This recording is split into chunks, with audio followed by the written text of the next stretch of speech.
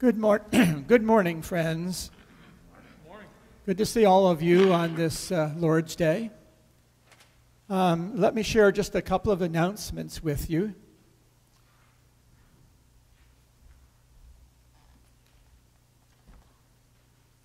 We've scheduled to have a Blanket Sunday 2 weeks from today.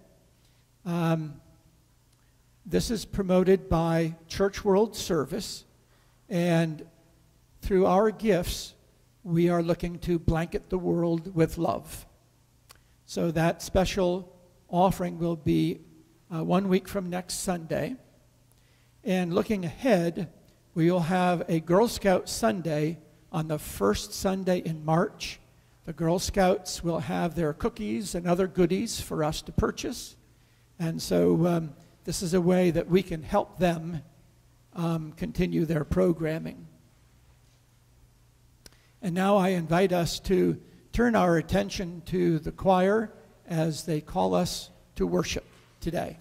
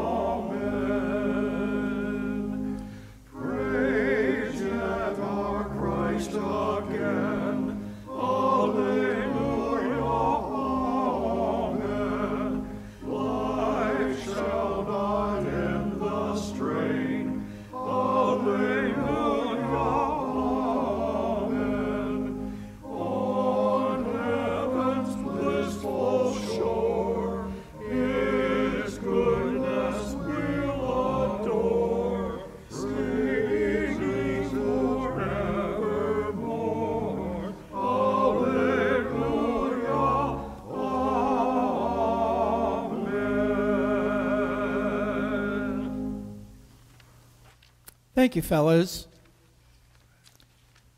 And now, as Christians, all of us have a story to tell all the nations. And I now invite us to stand and let us sing together hymn number 427, "We've a Story to Tell to the Nations."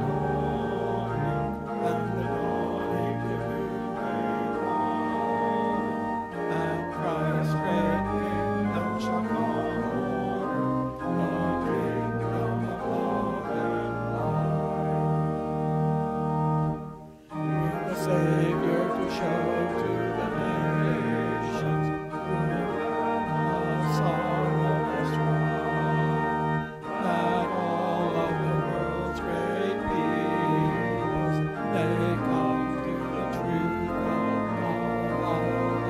May come to the truth of God. For the darkness shall turn to dawn, and the dawning to day bright.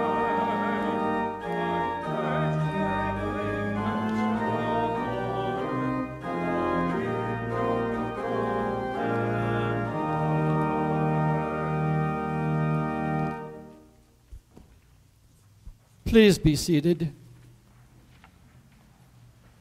And let us join our voices together in the invocation. You'll find the words printed in your bulletin in the bold print.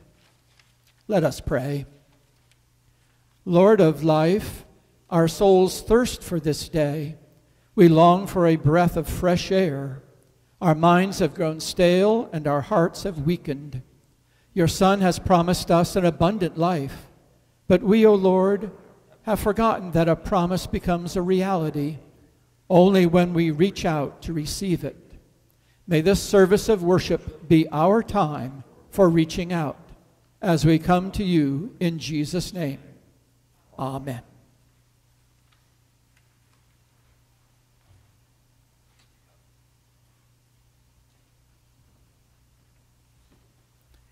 Friends, our scripture reading for this day is found in the Gospel of Mark. I'll be reading from the first chapter, beginning at the 29th verse. Before I do so, however, let us pray. Oh God, we give you thanks for not only your presence in our world and in our worship, but we give you thanks that your presence is felt in your word, the Bible. Be with all of us who are gathered here this day, and open our hearts and our minds to all that Jesus has to teach us. Be with us and enlighten us through the reading of our scriptures. In his name we pray it. Amen.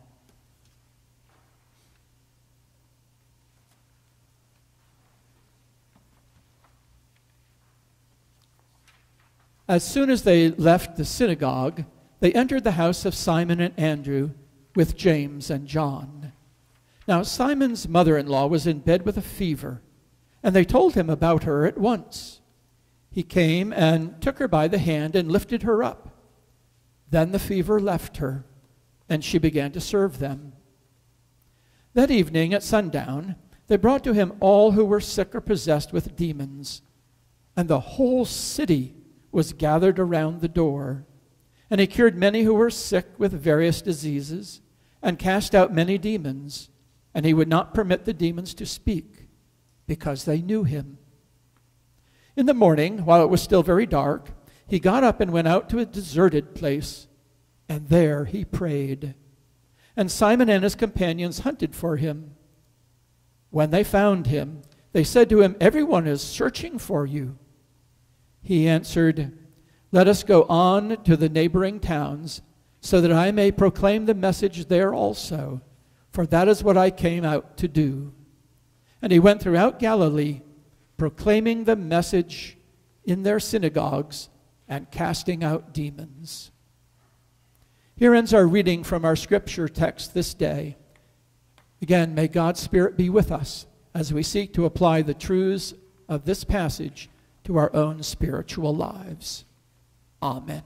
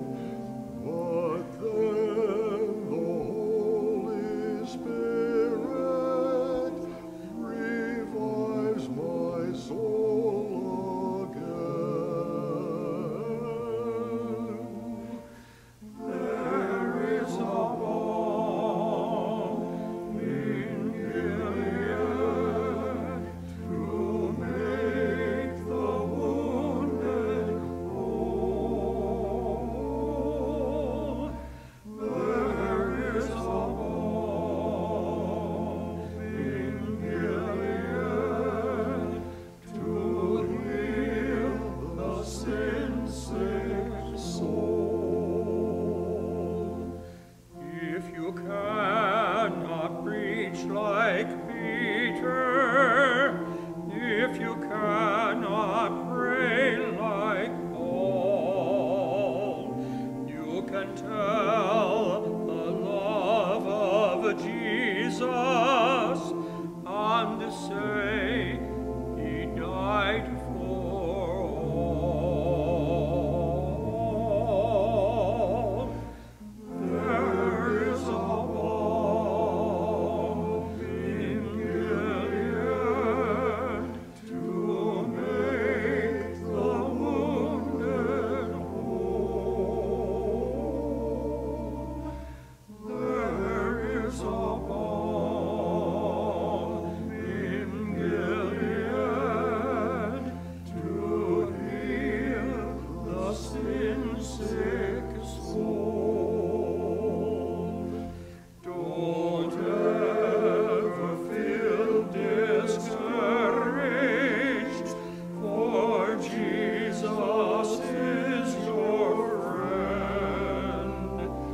And if you lack for knowledge, he'll refuse to lend. There is a balm in Gilead to make the wounded whole. There is a balm in Gilead to heal the sin-sick soul.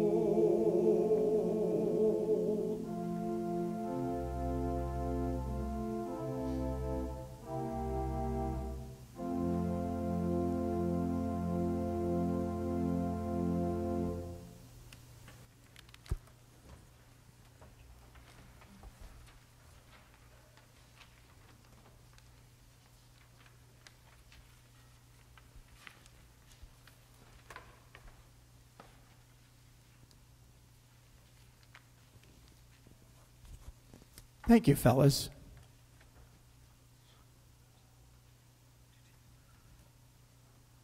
In today's scripture text, Jesus heals Peter's mother-in-law of a fever, cures many others who are sick with various diseases, and casts out demons from many who were possessed.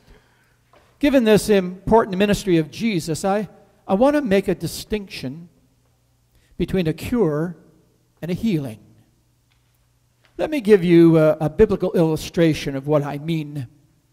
As Jesus journeys towards Jerusalem and goes through Jericho, he hears a blind man named Bartimaeus call out to him. Jesus stops. He then asks the blind man, "What do you want me to do for you?" Bartimaeus immediately asks to be cured so that he can see again. And Jesus grants his request. But I suspect something else has happened beyond the cure. Jesus provides for the blind man. I suspect something inside of him is healed, something in his soul, for the Bible tells us that Bartimaeus follows Jesus. On the one hand, with Bartimaeus, we see a physical cure. The blind man's sight is miraculously restored. On the other hand, we also see something inside the man change as he moves from being a beggar to being a follower of our Lord. Let me give you another biblical illustration that can help us understand the distinction between a cure and a healing. Mary Magdalene, the Bible tells us, was possessed by 7 demons, and Jesus casts all of them out. Now, whole and sane, the focus of Mary's life then changes, and she becomes a follower of Jesus. As a disciple, she helps out by financially supporting his ministry. On the one hand, we can say that Jesus cures her mind of evil possession, while on the other hand, he heals her soul in that now she has something to live for, proclaiming the presence of God's kingdom. Let me give you one more biblical illustration. At a well outside the city of Sychar in Samaria, Jesus meets a woman who has come to fill her water jug. She does not have any physical ailment, nor is she possessed by demons. However, in the conversation between Jesus and the woman, something deep in the woman's soul is healed. She was thirsting for acceptance, perhaps for an affirming marital relationship. And as Jesus and the woman talk, it becomes clearer and clearer to her that God loves her and affirms her for who she is. The love of God slakes her thirst. While she had no physical infirmities of which she needed to be cured, Jesus heals her heart, her soul. And now she knows without a doubt that she matters to God. Let me use another example, a more modern illustration. It comes from a 1992 movie entitled Scent of a Woman. The two main characters are Frank Slade and Charlie Sims. Frank Slade is a middle-aged former colonel who had gained a reputation for his daring, though sometimes erratic, behavior. During a stunt involving juggling some live grenades, he became a victim of his own bravado and lost his eyesight. Not only did he lose his sight, but he also lost his career in the army and also his sense of self and his reason for being.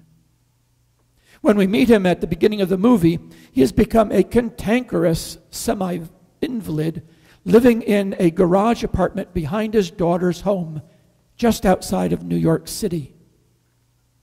Frank is the first of the movie's main characters. The second is Charlie Sims. Charlie is a student at the local prep school who has been hired by Frank's daughter to stay with her father, Frank, as his caretaker over the course of the whole weekend, so that Frank's family can get away for the Thanksgiving holiday.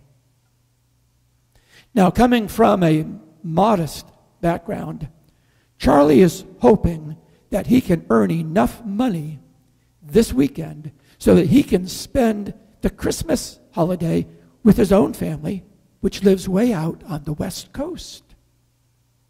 What Frank's daughter and her family do not know is that following their departure, without their knowledge, Frank has arranged for a limousine to take him and Charlie into the city, where he has made arrangements to dine at an expensive restaurant. He's looking forward to a fine meal and some high-priced wine and some female companionship. At one point, during their fling in New York City, Frank reveals to Charlie that after this weekend is over, he is going to commit suicide. This understandably upsets Charlie. However, even with that as a backdrop, let me share three of the highlights of the weekend. One includes Frank's dancing a tango with a young woman at the restaurant. Another proves that he still has the strength and the guts to thrash an annoying relative who cannot keep from taunting him.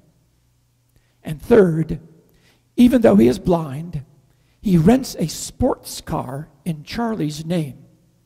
And with Charlie's help, he drives it himself at a high speed. In the midst of these and other highlights, Charlie manages to convince Frank that he should not commit suicide and that he cannot do so without bringing further distress to a family that Frank already regrets burdening with his own problems. So when they return from the city on that Monday, Charlie is summoned to a disciplinary hearing by the headmaster of the prep school he attends. Apparently, he has seen 3 of his classmates who belong to quite wealthy families. He has seen them in the midst of their wrongdoing and has failed to report the incident to the headmaster.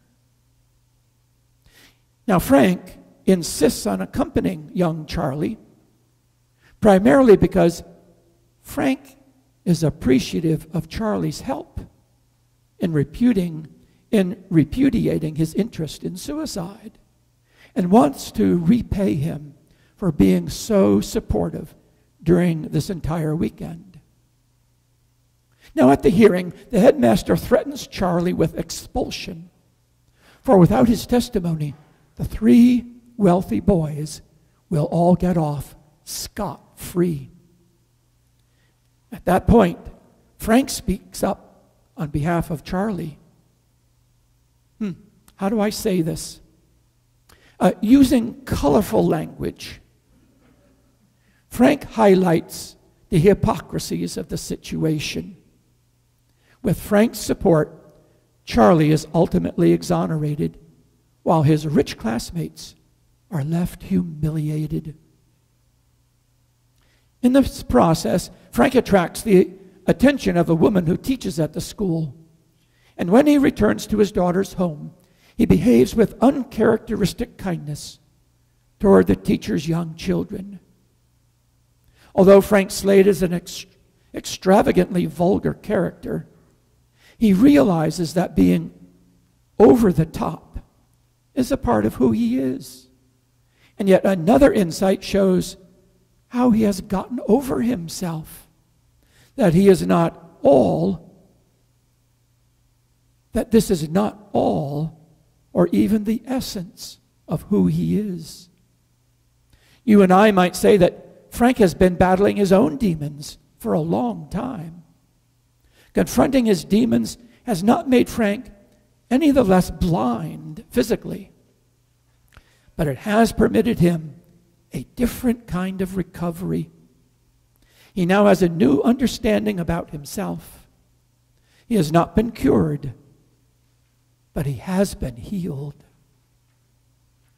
This is the kind of healing that Jesus does from time to time again throughout the Gospels. I've already mentioned Bartimaeus and Mary Magdalene and the woman at the well. But the truth is, the list goes on and on. Let's see.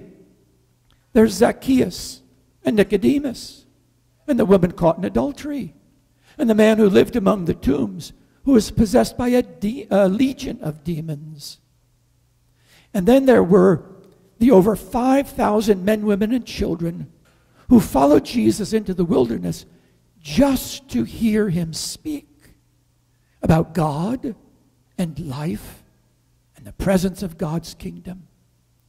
People whose spirits needed to hear an encouraging word, whose hearts needed to know that they mattered to God, who needed to be healed on the inside, more than they needed to be cured from this or that, whose spirits needed to be fed.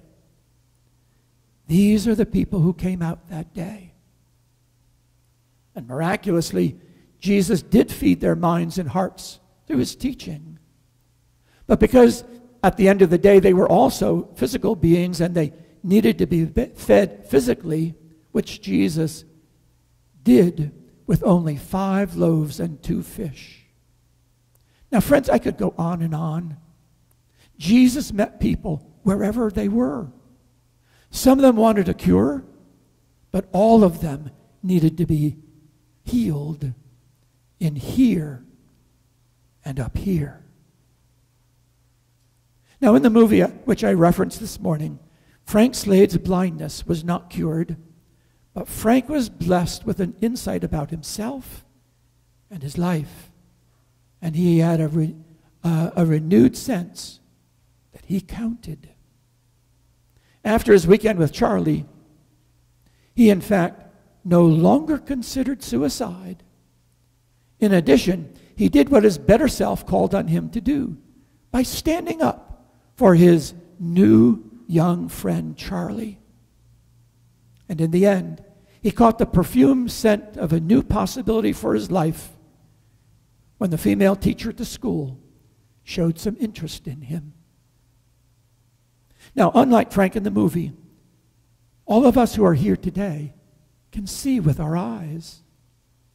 But in fact, life has a way of blinding us to what we truly need, blinding us to our life's purpose. Yes, so many of us are blinded by, well, life itself. We're blinded by the challenges, by the difficulties, by the conundrums with which life confronts us. And Jesus, my friends, helps us to reclaim, to renew our vision. And isn't this what all of us need? A renewed sense of purpose in life, a goal or goals beyond our personal ones, the sense that we count, that God loves us, that we matter to God. Now, friends, there is a song which captures this perspective. It's called He's Got the Whole World in His Hands. Let's listen to the choir as they sing this song. And if you know the words, I invite you to join them. You can remain seated, and you'll find the words on the bulletin insert.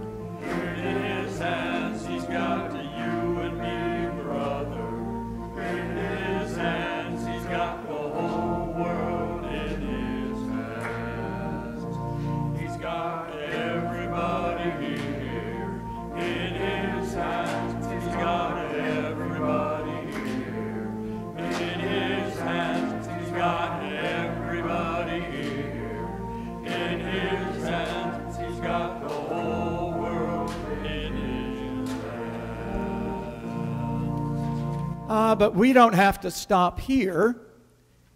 Let's add a verse. He's got blind Bartimaeus in his hands. Blind Bartimaeus in his hands. He's got the blind Bartimaeus in his hands. He's got the blind Bartimaeus in his hands. He's got the whole world in his hands. Let's have a little fun with it. Now I want you to sing, he's got Don and Linda Beach in his hands.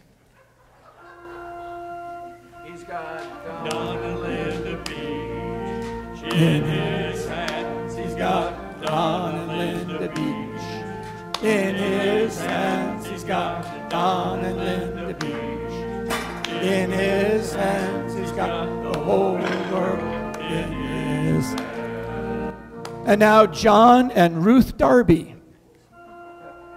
He's got John And Ruth Darby in his hands. He's got John and Ruth Darby in his hands. He's got John and Ruth Darby in his hands. He's got the whole world in his hands. Dave and Judy, would you stand up, please? And let's sing Dave and Judy Dunn.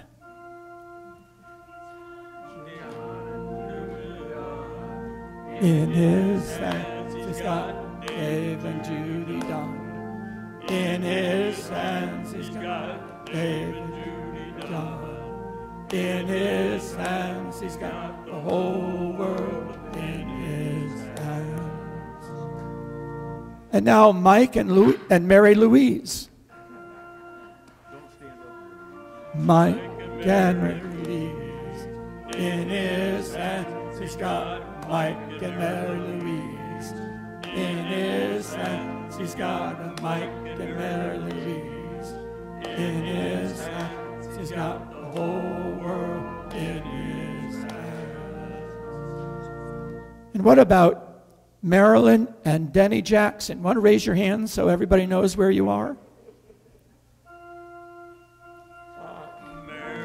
And in his hands he's got Marilyn Denny Jackson. In his hands he's got Marilyn Jackson. In his hands he's got the whole world in his hands.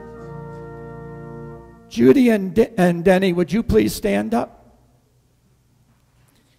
Let's add Judy and Denny to the list.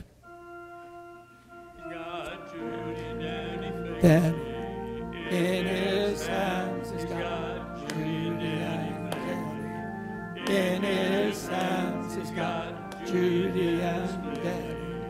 In his hands he's got the whole world in his hands. Erica, would you please stand? Corey and Erica. Corey and Erica. In his hands he's got Corey and Erica. In his hands he's got Corey and Erica. In his hands he's got the whole world in his hands. And Alan and Joyce. It's got Alan and Joyce. In his hands he's got Alan and Joyce. In his hands he's got Alan and Joyce. In his hands he's got the whole world in his hands. Jim, would you stand up for you and your wife Marilyn?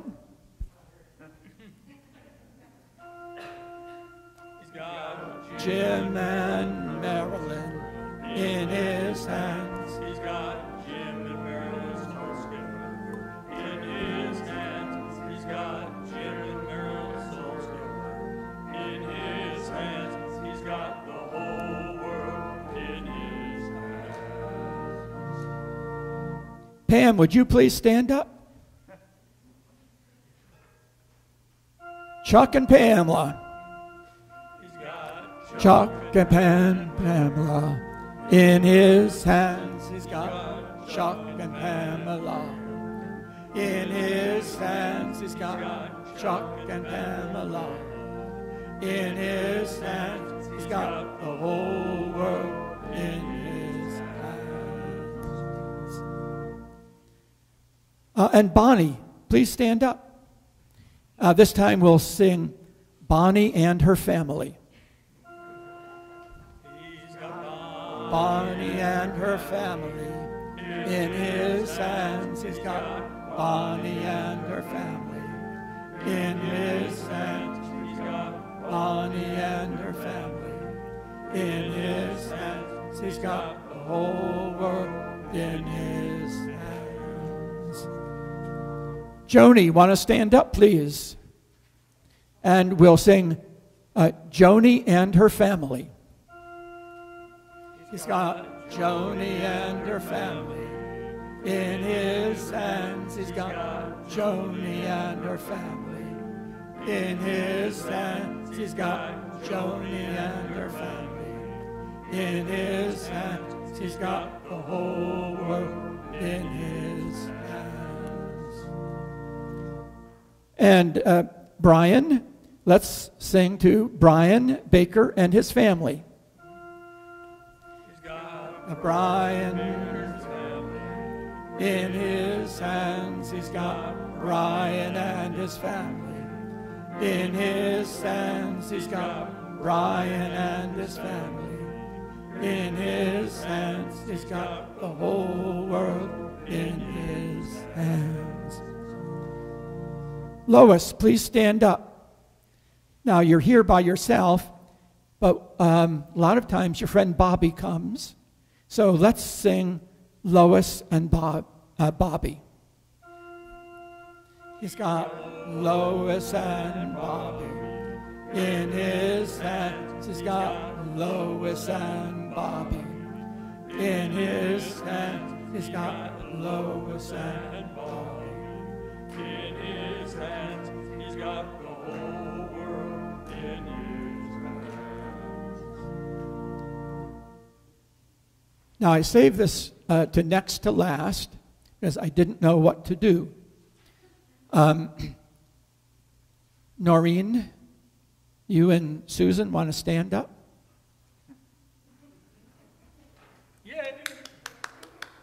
Now, wait a minute. How do I do this? It's Glenn and Noreen, Rita and Susan, right? Yeah. You want to try that? Yeah. All right, let's do that. He's got a Glenn and Noreen, Rita and Susan. He's got a Glenn and Susan. In his hands, he's got Glenn and Susan. In his hands, he's got the whole world in his hands. Bob and Patricia. Let's do Bob and Patricia. He's got a Bob and Patricia. In his hands, he's got Bob and Patricia. In his hands, he's got Bob and Patricia. In his hands, he's got the whole world in his hands. You see, friends, it's not just our church. It's all people all around the globe, even those who don't attend a church, the rich and the poor, those who live on the street, the loved and the lonely. He's got the whole world in his hands. And for that we can be grateful. Amen is right. At this time, I would like to invite us to a time of prayer. Let us unite our hearts and our minds. Let us pray. O God, all authority derives from you. Through the power of your words, you called this world into existence. Help us to remember that you are Lord above all lords, all mayors and governors and presidents. Redirect our ultimate loyalties to you, first and last, that we may never confuse loyalty to a human institution with the loyalty we owe to you. By your grace, O God, we are citizens of this nation, the United States of America. Forgive us when we fail to do our part to keep our democracy healthy. Guide us as we work for its well-being. Guard our lips from inflammatory rhetoric that produces much heat but little light.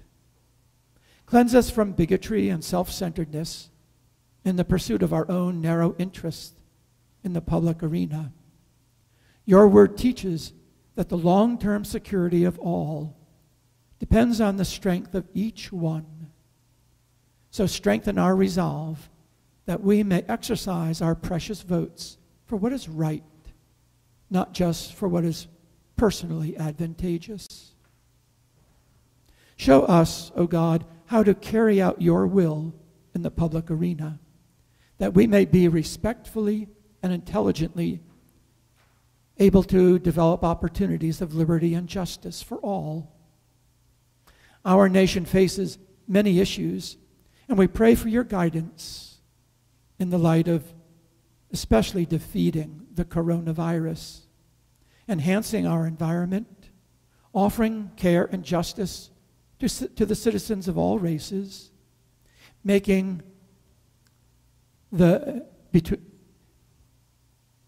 Help us to heal the deep divisions between the members of our political parties, and help us to listen for your voice above the voices of division among our leadership. Purify our hearts and minds that we may learn to renounce exploitation and prejudice in all its forms, and so contribute to the well-being of the community in which we live. Oh God, we pray that you will guide our church's future direction.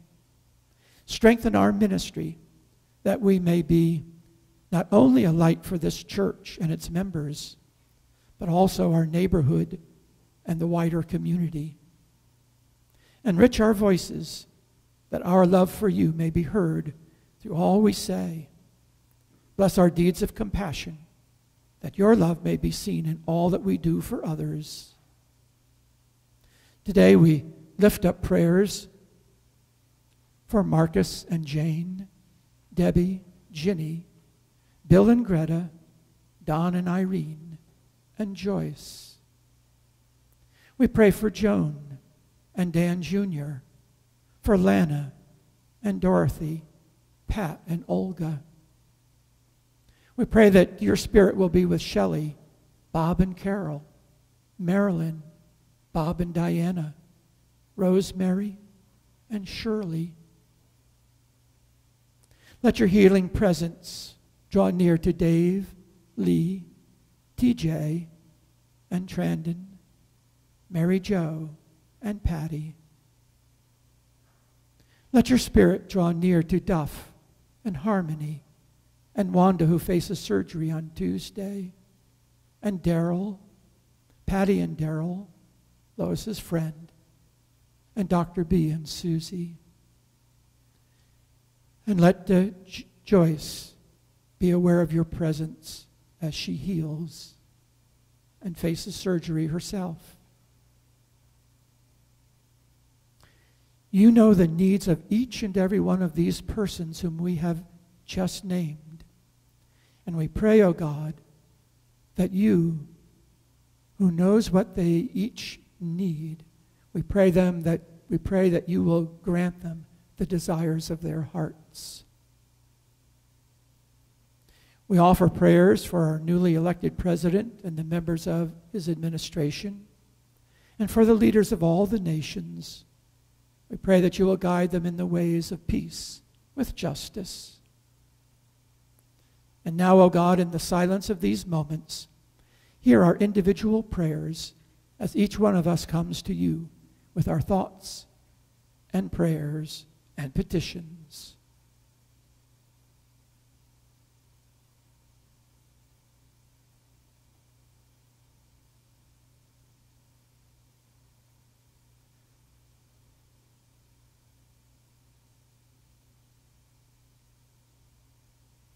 Hear us now, O God, as we lift to you the words to the prayer which Jesus himself taught us to pray, saying, Our Father, who art in heaven, hallowed be thy name.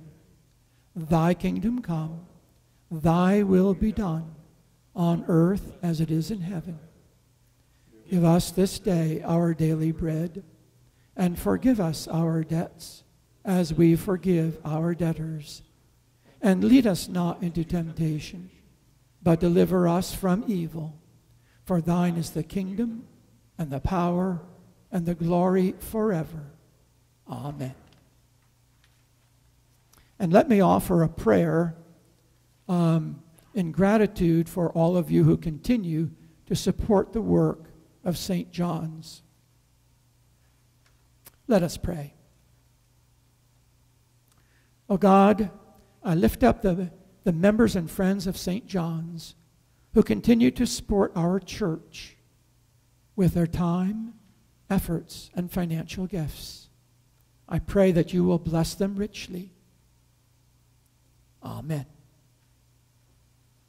And now let us continue our service of worship by rising and singing hymn number 455, Here at Your Table, Lord.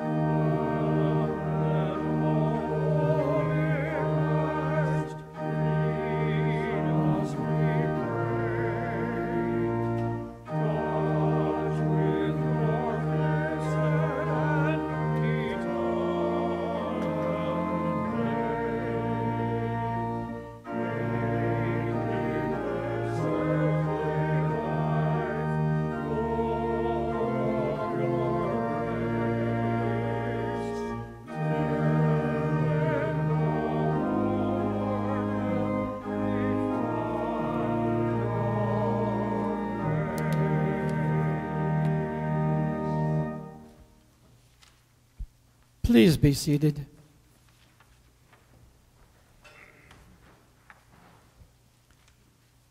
Friends, here at St. John's United Church of Christ, we practice what we call open communion.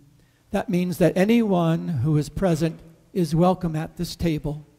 You don't have to be a member of this church or of any particular church. All that we ask is that you be seeking after God in your heart. You do not need to be sinless, for we believe that God forgives all our sin. Nor do you need to be perfect, for God is in the process of perfecting each and every one of us. With these words of invitation, we come to this time of communion in our service of worship.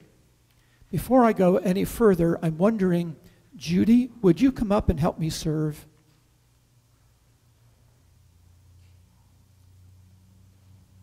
You'll need to put on this glove.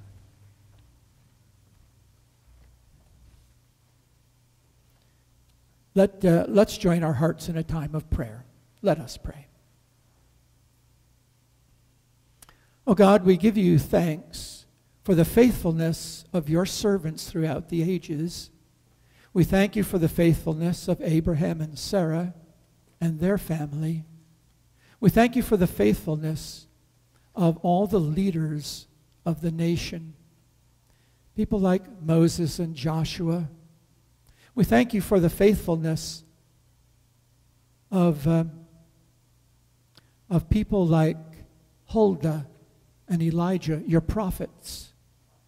And we thank you for the faithfulness of your servant Mary, for it is through Mary that you brought your Son into this world. We thank you for the faithfulness of Jesus, that as he went about doing his work, proclaiming the presence of your kingdom in our midst, that he was able to heal people of their diseases and drive the demons out of their lives. He raised people from death. He cured those who were blind and unable to walk. We thank you for his faithfulness in all of these things. We thank you that his faithfulness brought people to listen to him so that he might speak about you and your kingdom.